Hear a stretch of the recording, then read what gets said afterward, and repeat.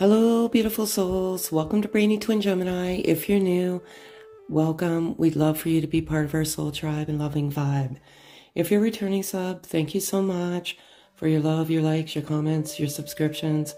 It truly means the world to me from the bottom of my heart, and I have gratitude and thank you all so much for your trust. A little bit about me. I channel everything in a journal each day. I've strictly flipped the cards out of my own entertainment purposes.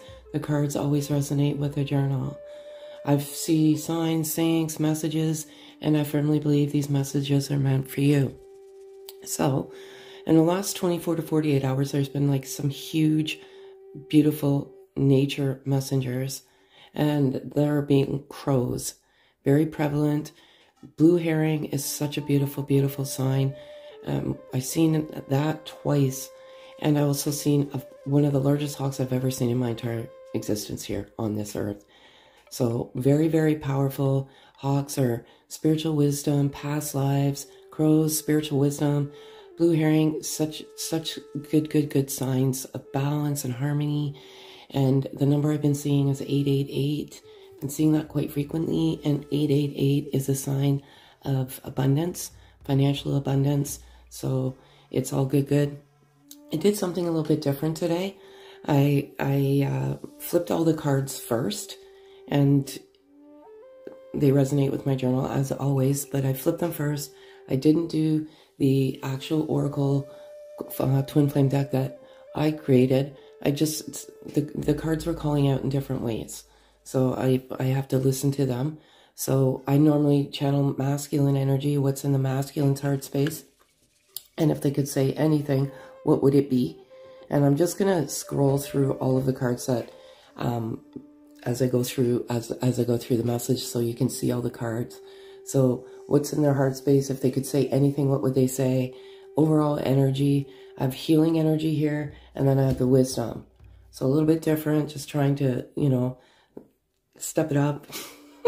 I don't know, just do something different. So the current heart space is right here. We have anxiety, door to personal healing and happiness, storm warning, and cornucopia. Cornucopia in this deck is such a beautiful card. It's number 11. It's representative to me of twin flames. And the masculine energy knows that this is a twin flame. Absolutely knows that you're twin flames. There's some storm warnings in their life. There's a lot of endings and new beginnings. And especially this week as we embark on a new season. So we're ending summer, we're moving into fall, there's changes everywhere. And some of these storms are actually creating some anxiety, and they're feeling a lot of anxiety. They're feeling anxiety for two reasons. They know what this journey is about. They have a deep sense of guilt and remorse for how they ran and just ghosted and walked away from this, and it's causing some anxiety.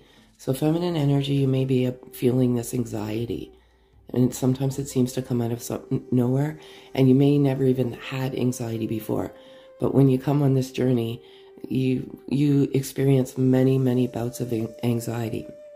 So, but the one good thing about the masculine is the door to personal healing and happiness. They're healing. They're on an accelerated journey of healing. They put the garbage behind them. The storms, come, but they also pass.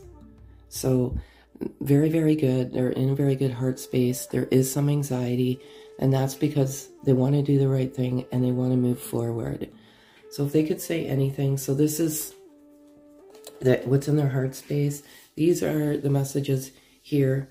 I'm just going to move the camera down a bit, over slightly, so you can see the messages. I'll read them to you. This is for you, beautiful feminine energy. It is important right now to take a step back and spend some time alone. Instead of placing your focus on another, now is the time to give to yourself. That's exactly what I wrote in my journal today, self-love. There's some self-esteem issues. You're beautiful, and you have this unconditional love for each other, and they feel that you just need to spend some time alone. Maybe you're around drama or toxicity, And that's the message. Another beautiful, loving message is, I'm thinking of you this very moment. Your love fills me with light. I love you. I love this one so much. They just fall out. Twin flames. Your passion ignites. Cornucopia. Twin flames. This is never a coincidence how these cards fall out. And lastly, acceptance is the key to inner peace. At times we must accept things as they are. There's no point in trying to change that which is beyond our control. And it's just acceptance and inner peace. I feel like there's a lot of balance. You're balancing each other's energy, and truly that is the key to inner peace. So some of you have maybe feeling the anxiety from the masculine energy, and it's suggested maybe just to spend some time alone and just free yourself of any of the negative energy. The overall energy is attachment. Okay, this is a beautiful card, and the reason why this is a beautiful card, this woman here is holding a mask, and she's looking at the mask and removing that attachment of our false self. And many of you are doing this. This is overall energy, and you're just removing that mask. You're getting to that inner sense of peace and balance. You're coming to who you truly are, and those attachments you're removing. I have the deceit card here, number 25. Deceit. There's some deception in your soul circle, and people aren't being forthright and honest. Be careful who you listen to. Be careful who you trust. Not everybody understands this journey, and sometimes there's other people out there as a diversion to divert you off the path, and they're very deceitful, and it's just please be careful. There's a lot of deception out there. Unfortunately, I'm just meant to debunk and dismantle the myths. Third eye chakra, and it's the sixth chakra, and it means intuition and wisdom, and it's in the center of the forehead. Obviously, you can see that, and it governs the lower brain, nervous system, the ears, nose, eyes. It's how we see things, both physically and intuitively. When developed, it improves our intuition. So one thing is that's very, very prevalent between twin flames is when you come in, you almost immediately open up each other's third eye. Just because there's 7 chakras, it doesn't mean it has to start at the base or at the root or at the crown.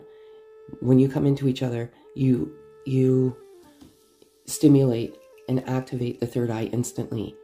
And some of you may have some sinus congestion, your ears might be itchy, they might be clogged. That's your third eye opening, like you're draining. You may be feeling that. And number 48 is the angel of balance. So I feel this is divinely orchestrated at the divine time. It's always protected by God, universe, divine, however you resonate. This is a divine God, I firmly believe, connection. And it's in the air right now. It's in the universe. It's in our orbit.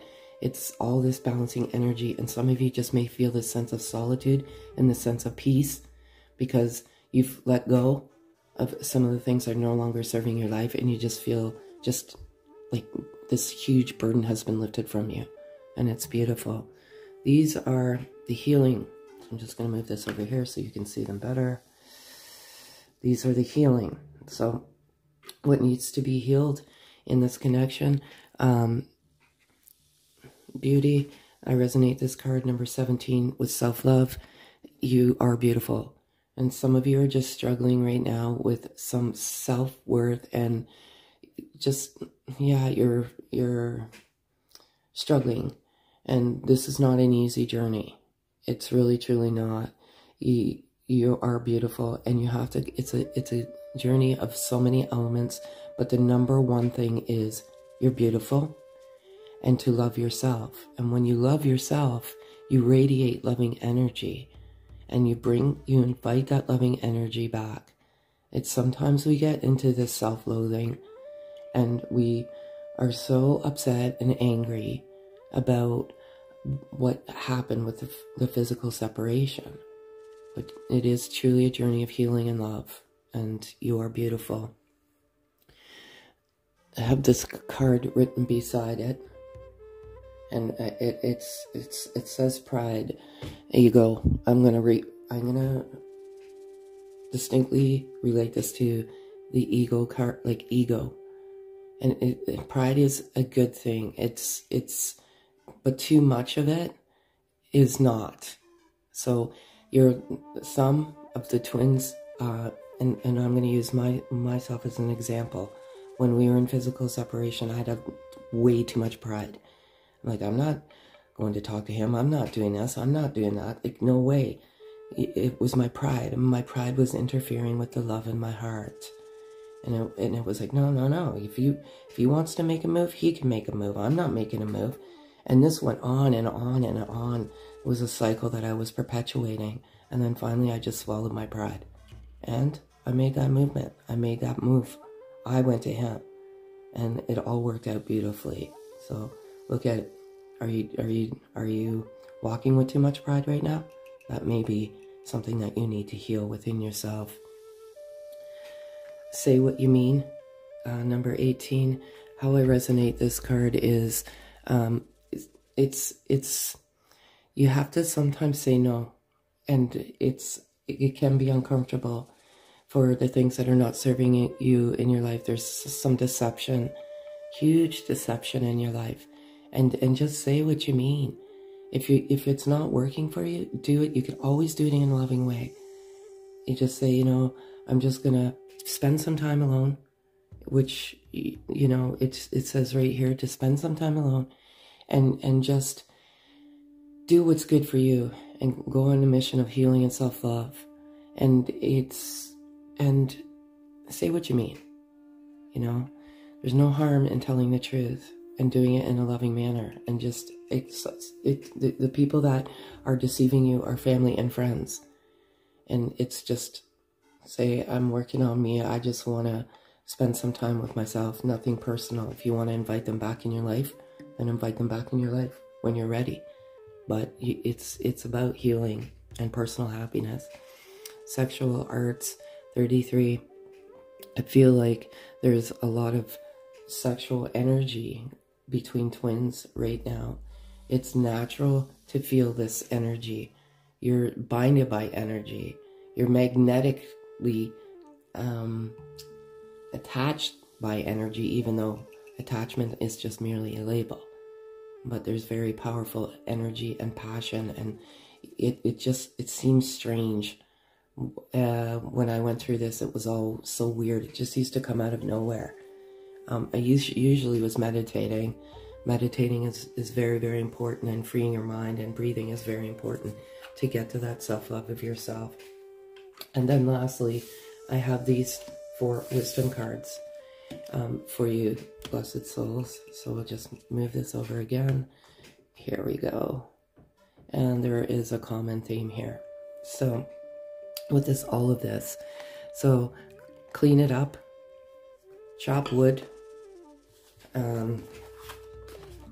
building blocks between 2 worlds, clean it up, just chop it, get rid of what's no longer serving your soul. This could be your block, and the pride could be your block as well. It's just clean it up and get rid of it. Take out the rubbish in your life. It's no longer serving your soul. And between 2 worlds. I love this so much. This is such a beautiful card. It's endings and beginnings. And between 2 worlds, exactly it. The masculine knows that this is a twin flame. The feminine has known for quite some time. It seems like sometimes the feminine they're accelerating faster than the masculine energy. And I believe that's the way it's meant to be. And it's endings and beginnings. And it's very, very beautiful, and it's almost like a transformation, a metamorphosis, and leaving the old world behind and going into a new beginning, a new world, and that new world is you, feminine energy. So that's what I have for you today, folks. Again, just a little bit different. If any of this resonates, kindly hit the thumbs up, notification bell, subscribe, comment. We love to hear your comments. Have a beautiful and wonderful day, folks.